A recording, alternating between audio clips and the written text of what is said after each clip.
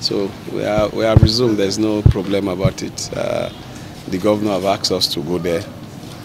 We are going. I am, like I always tell people, I am a loyal servant. I am a loyal servant. There's nothing that has changed. I took a personal vow to support my governor, and you can see my Catholic people are here.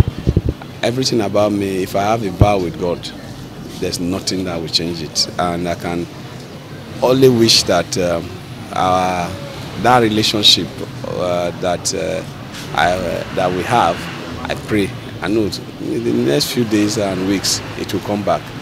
I'm missing my governor really, but by the grace of God, I know God will touch the governor's heart and touch all of us. And even those that are trying to be in between, God will touch them to know that I mean well.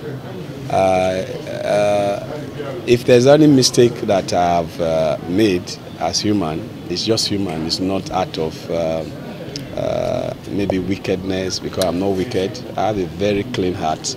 And I will use the medium too to appeal to Mr. Governor. If there's anything that I don't know that I've done, please forgive me, so that we can develop our state together. We have just less than, how many months? Just 1 year to go. We have been the envy of the entire country. It's still possible. So, Mr. Governor, please, if there's anything you feel that I've done, I am sorry. I need us to work together to finish well and strong, because that is my prayer for you.